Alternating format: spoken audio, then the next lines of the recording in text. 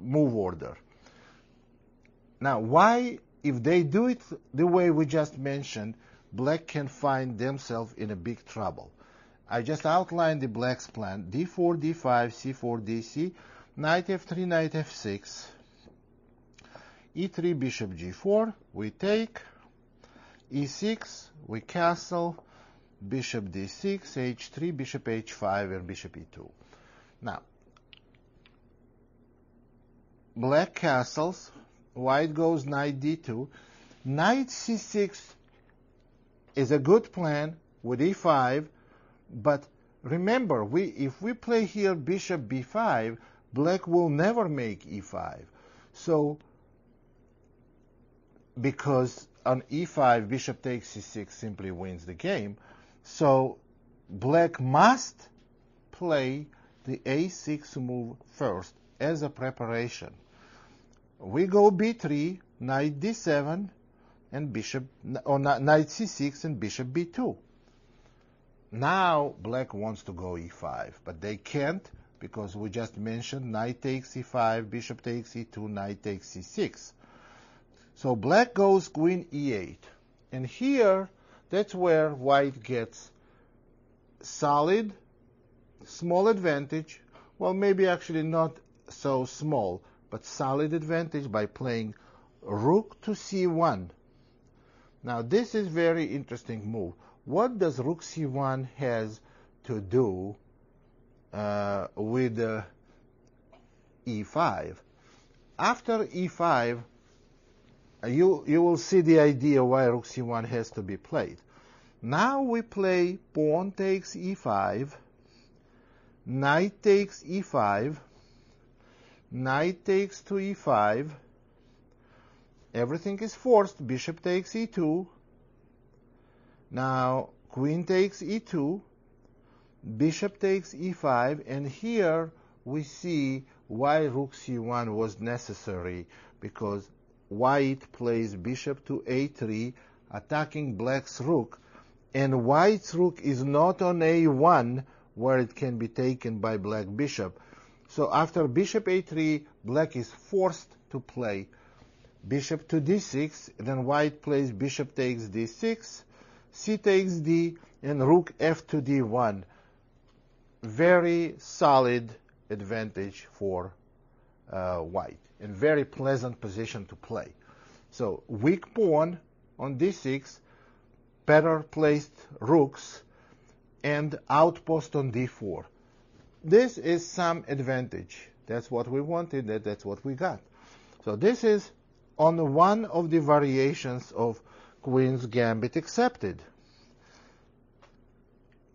So let's, before we go to the other variation, which is move e6 instead of bishop g4, let's make quick points, quick summary of bishop g4 variation. Quick summary of bishop g4 variation is this. So white takes on c4, goes bishop e2, and black has to prepare for e5, and in order to do that, they have to play a6 first, and then we simply develop pieces, and we end up with a better pawn structure and some pressure in the center. Now, the other move in this position is e6. Now we play bishop takes c4.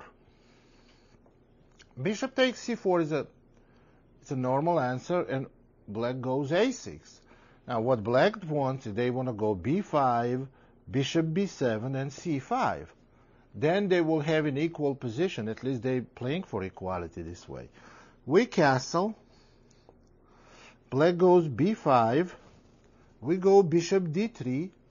Black goes bishop b7, and we go queen e2.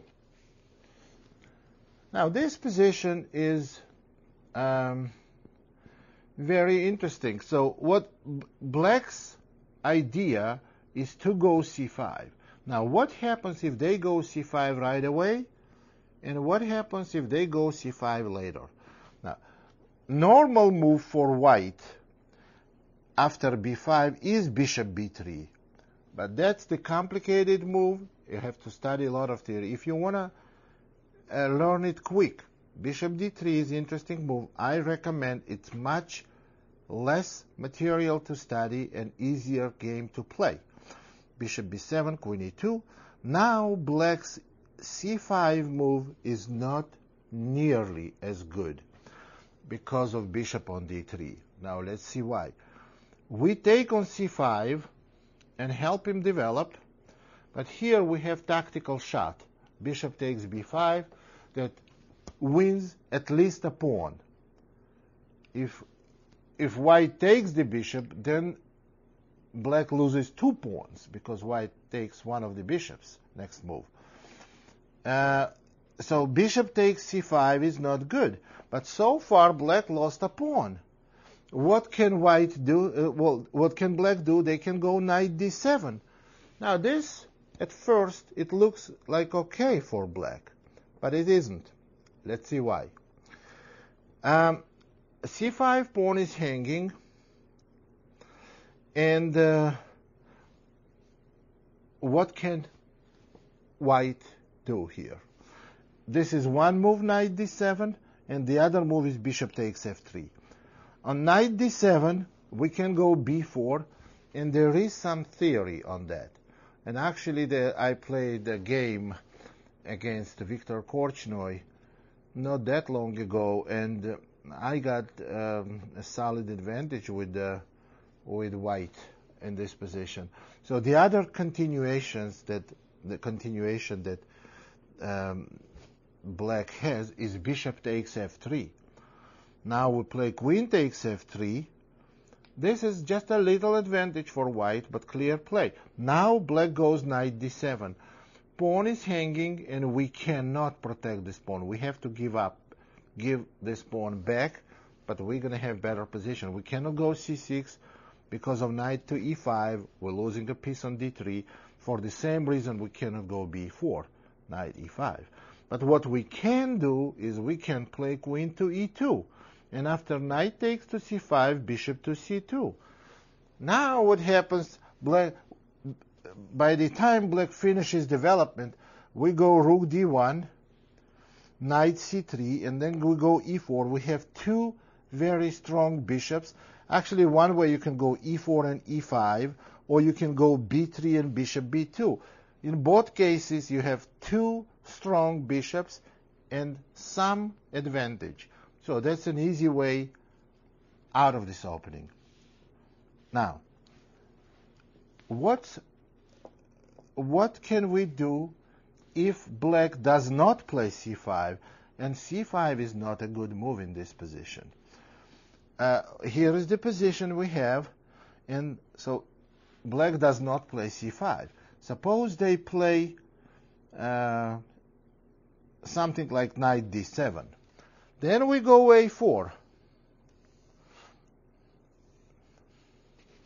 And after a4, if black goes b4, if black takes on a4, we just have better pawn structure after knight c3 followed by knight takes a4.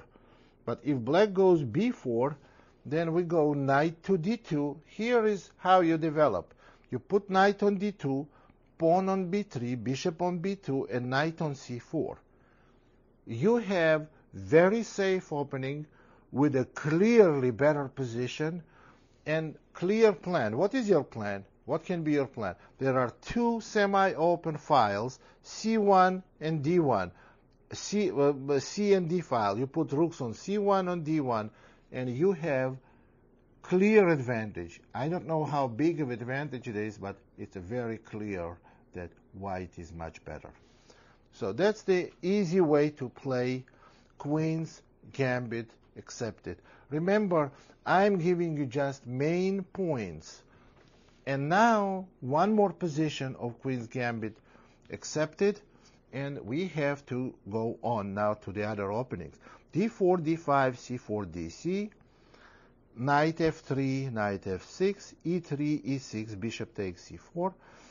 Frequently, it's played with this move order: c5, castle, a6, queen e2, and now b5. Bishop d3, And now we know if they go bishop b7, we have what we wanted. We already discussed. But black may go knight to c6. What do we do then? Then we go a4. After b4, black's best move is b4 here. They can go c4, then we go bishop c2, and we are ready to move pawns in the center. The best move is b4. Then we can go b3, or we can go knight d2 and knight c4 and get very good position, followed by b3 and bishop b2. And the last continuation I want to look for black is when they take c takes d. Again, I'm going to give you now position, explaining which is clearly bad position for black. Now you take with a pawn, and this is one of the most popular positions in chess in general. You can get this type of position, not exact same position, where the isolated pawn, you can get it from Sicilian, from Caro-Kann, from Grunfeld, from Queen's Gambit, not the King's Gambit, from majority of the chess openings. But this particular position is not good for black. After cd, ed, knight c6, for example, bishop e3, and bishop e7. Let's see what's the black's problem here. White goes a4. And after b4, we have to go knight d2, castle, and knight to b3 or c4. Knight b3 is also very, very good. And after bishop b7, a5. Let's look at this position. Black has in their possession the d5 square, which they can occupy any time, while we are not contesting d5 square. What we have c-file for the rook.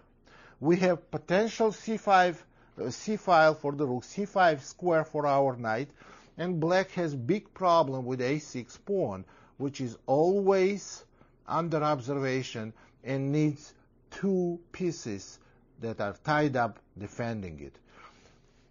Position is real bad, and I have played this position several times. It's a real difficult position for black to play. But that practically wraps up the Queen's Gambit accepted entirely. So let's go to the d4. So we finished all the varieties of d5 move except miscellaneous opening after d4, d5, c4. Miscellaneous opening means knight c6 move, bishop f5 move, and e5 move. Now, those are very small openings and very easy to get some advantage of them. Now, we have to spend just a few minutes on them, that I give you a very brief, quick line, and we move on. But if you want to get bigger advantage, then I would recommend you, then you have to learn more theory, and then you have to get help from the opening publications.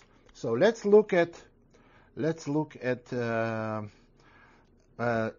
e5 move. This is the more popular than the other two I showed you. This is Albion counter gambit. D takes c, d4, knight f3. This is all modern theory. Knight c6, pawn g3, bishop g4. And in this position, book says play knight d2. Knight d2 is the best move, they say. Okay, here's what I would tell you. Book says what is the most popular, and the most popular move comes from the statistics of games played and the result which a certain continuation produced.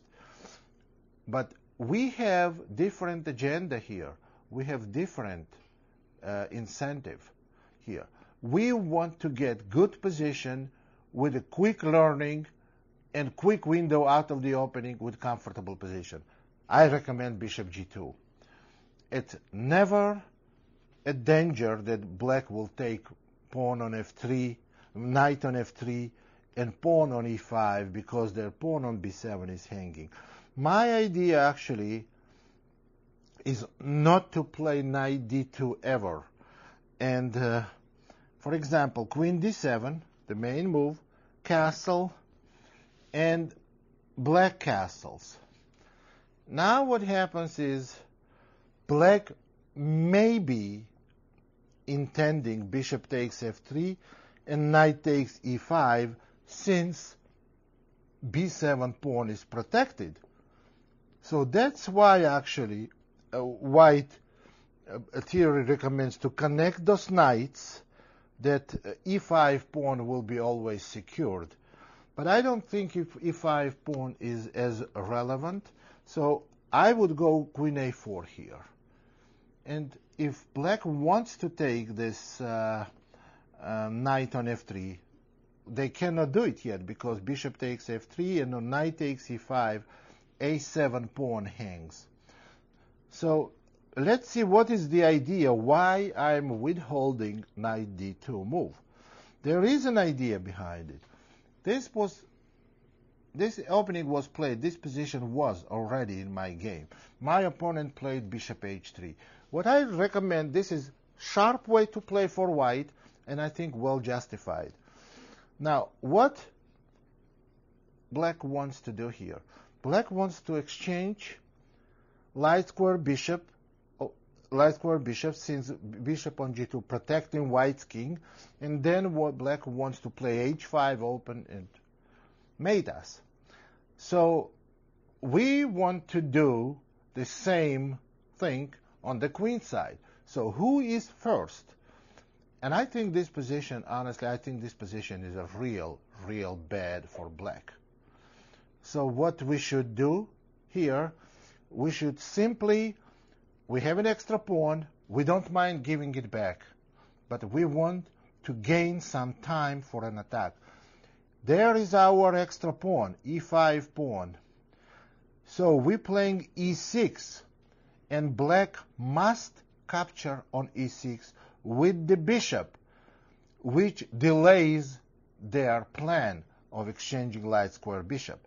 Why with the bishop? Because after e6, if queen takes e6, then after knight g5, black can simply resign.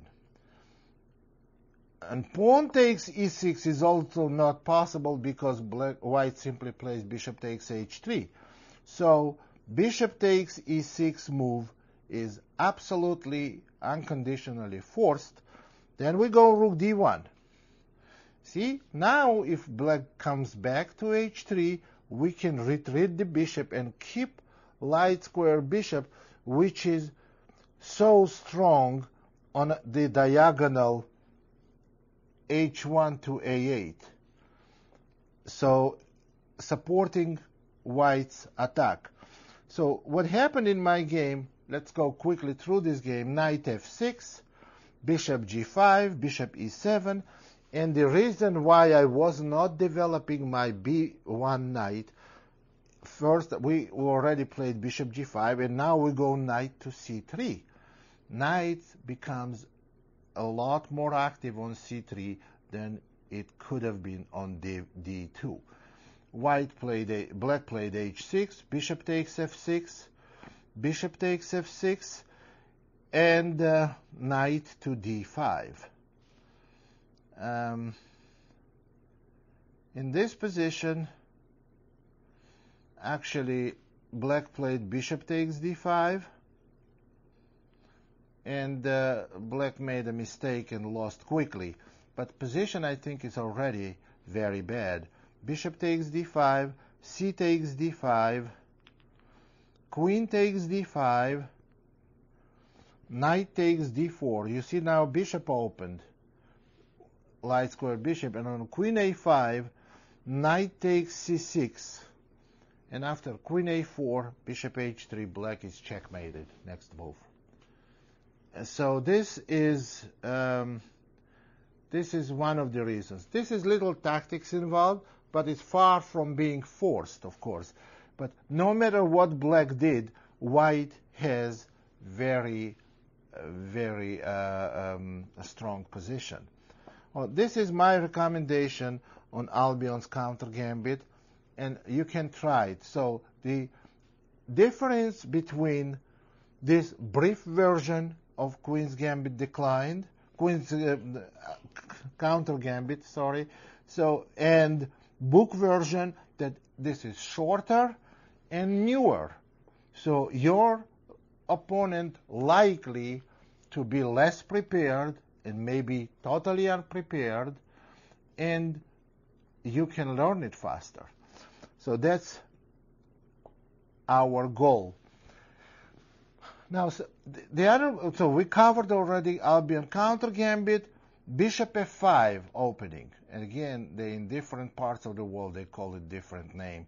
So you can I would call bishop f5 variation. I cannot be wrong by calling it. So bishop f5, so we can play very simple. Play knight c3, and when your opponent plays e6, you don't have to go queen b3 and try to win pawn on b7 and quickly kill him, because that's what black wants you to do. We can go knight c3 on e6. That's what black wants you to do. They want you to go queen b3, and then they go knight c6, queen takes b7, knight b4. It's very complicated, and you are very, very unlikely to get this position. I never had it in my life in a tournament game, and I played quite a few tournaments. So I've had it sometimes in a blitz games, but never in a tournament game. Well, here is the shortest way to learn this opening. Bishop f5, you can go knight c3, right? But the easiest way to play, either you go knight c3 and learn the theory, or play c takes d. That's the easiest way to play this opening. After cd, you have clear advantage, small size, and very easy to learn. Learn it in 5 minutes. The best move for black is bishop takes b1. And it's the only move, because black doesn't want to take on d5, give you another tempo for developing knight with the tempo, and then go e4 with the tempo. So what they want to do is they want to simply take this knight. And now if rook takes b1, then after queen takes d5, black is okay. But we don't do that. What we play here is queen a4 check, and the best move is c6. Now we play pawn takes c6. There are no sub-variations. It's a very simple, one clear line. D takes c6. Black must, absolutely must play knight takes c6. Now we play simply rook takes b1, and black has two continuations. It's very easy to cover both of them real quick. One of them is queen takes d4, and the other one is e5. After e5, we cannot take on d takes c, because after bishop b4 we'll lose. But let's cover quickly both of them. After e5, what we do, we may go a3, or simply we go knight f3. This is easy continuation. And if your opponent takes, then you can go g3, knight f6, bishop g2. Black can give check if they want to. Bishop d2, take. White has an advantage. Clear, simple, and without any sub-variations. This is one move. That's what you do if black goes e5 in that position. And second move black has in this position is simply queen takes d4. And after queen takes d4, you also have an advantage. You simply play queen takes d4, knight takes d4, and e3. Now, why is this an advantage? Knight is hanging.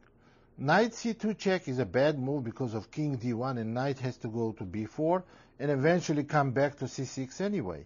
So probably the most reasonable move is knight c6, and then you go bishop d2. Just continue development. You have two bishops in a very almost symmetrical positions. You have some advantage. Or you can even go bishop b5, knight f3, and white is clearly better. Again, small advantage, but quickly to learn, and extremely low probability for you getting it in a tournament game. And quickly to go on, so this would cover in all entirety, so this bishop f5 variation on second move, and one that will have left is knight c6. Now, what I would recommend you, not the main variation in this opening, but it's a main in the way that you get, or the simple variation in the way that you get quickly, you get very comfortable position with a clear plan. And again, it's very low probability for you getting it. Knight f3, bishop g4, and simply pawn takes d5. This is the latest theory for black. Bishop takes f3, and now the main continuation is g takes f and queen takes d5, and the other continuation is d takes c, bishop takes c6. We don't want to play this. The simple way I would recommend you to play here for white is take the bishop with an e pawn, queen takes d5. Now to go bishop e3. You're protecting the d pawn, and you're intending to play knight c3 next move. e5, knight c3, bishop b4. I've had it again. I did not have it in the tournament game, but I had it in some semi-blitz and blitz games. And after bishop takes bishop b4, simply d takes e. This is I assess this position as clear advantage for white. Now they can play queen takes e5, then you play queen b3. This is very good position for you. Or you can even play queen c1. On queen b3, I wonder if black can play knight d4. You can also play simply queen c1. This is also easy, clear advantage for white. Then you play bishop e2 and castle short. White has good position. Or black may play queen takes d1, rook takes d1, knight takes e5. Again, you play bishop e2. You have two bishops, active position, some advantage. That's the end of learning of this variation. You can concentrate on different aspects of the game. So that will, in all entirety, cover d4, d5 opening. d4, d5. So we covered Queen's Gambit, accepted, declined, Slav defense, counter gambit, and a couple of small,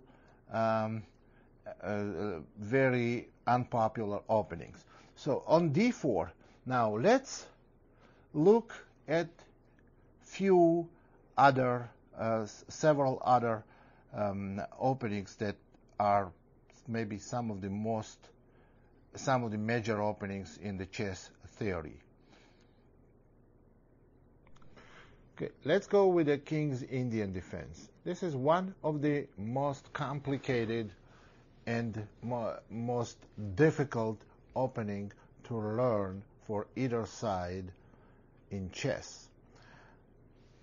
But we are white, and we have to find some shortcut to learning this opening. How to play King's Indian the easy way.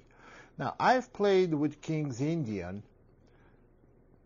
for white thousands of games, and so is for black.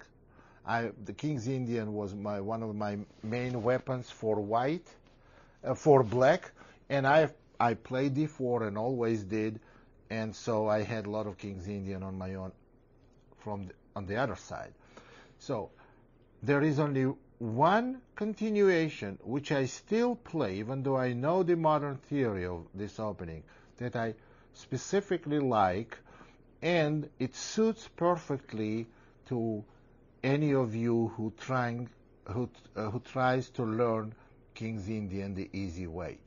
Here, the variation I am suggesting: d4, knight f6, c4, g6, knight c3, bishop g7, knight f3, castle, and now we go bishop f4. Remember, when you play bishop f4, we're trying to play e3 variation. There is always possibility that black can make a U-turn and play Grunfeld defense. The possibility of this is very, very low. And let me explain you why. Let's go back to move 1. Imagine someone playing you King's Indian for black, d4, knight f6, c4, g6, and you go knight c3. You give here black first chance to play Grunfeld defense, d5. Black does not do it. Black plays bishop g7, which means they are prepared for e4 move, and they will never get Grunfeld. That means they have no intention to play Grunfeld. They want bishop g7, knight f3. You giving them second chance to play d5 and turn into a Grunfeld. Again, white castles, and they don't want to play Grunfeld. Now you play bishop f4, and you give them third chance to play d5 and get Grunfeld defense. And here they play d5. I find it chances for that but equal with the winning lottery. So, but if this happens anyway, let me introduce you one quick way to go through this opening. The e3, now quick way to learn how to play with this particular version of Grunfeld defense. e3, c5. Now we are learning King's Indian, but this is variety of Grunfeld. That's not the system we're going to play in a regular Grunfeld, but if this happens, how to get out of it quick. e3, c5, d takes c, and queen a5. There is no other reasonable way to play this position for black. And here, the move I would recommend is rook c1, and white simply has very good position. May not be with any advantage, but it's a very simple position to play. There is knight e4 move, and there is d takes c move. If they play d takes c, you simply take bishop takes c4, and what you do is just, in order to complete this opening, you have to just remember basic principles of chess, just develop pieces. But if they play knight e4, just go bishop e5, and you are guaranteed a good position here. Bishop e5. Now, if bishop takes, knight takes, and white has very good position, you will have chance to double check it. And if black plays f6 is not a good move because queen takes d5 check. Therefore, this is the end of the complexity of this variation. So, but as I mentioned already, chances for this happening are very, very slim. So let's go with the King's Indian, the way we wanted to learn. Knight f3, d6, bishop f4. Suppose they go with d6 move. Of course, it can be black can play castling first or d6 first. You can't control it. So if they go d6 first, we can still go bishop f4, castle, and then e3. Well, in this position, black has 2 or 3 ways to play. They can go for e5 as a plan. Of course, they cannot play e5 right away. They can go after dark square bishop. It's known the fact that if black playing King's Indian gets white's dark square bishop, it's always good. It's always good, but as we know, this is the rule, and we know that every rule has some exceptions. This is a clear case of exception when it's not good for black to get white's dark square bishop. On knight h5, for example, we go bishop g5. Now black continues to trying to get this dark square bishop, bishop h4, and now g5. Now all black has to do on bishop g3 to take on g3, hg, and they have reasonably good position. However, after g5, white plays knight to d2. This is a very clever move. This is a pattern in which white preserves their dark square bishop, because now taking bishop on h4 is a real bad idea, because queen takes h5, and needless to say, black's king side is totally destroyed and black has bad position. So which means that it's not a very good idea to start chasing after f4 bishop. Knight d7, bishop e2. Same thing will happen now. Bishop g5, h6, bishop h4, g5, knight d2. And white is much better. Now on knight f4 move, it's possible move. We have 2 different continuations. We get big advantage with a e takes f, g takes h,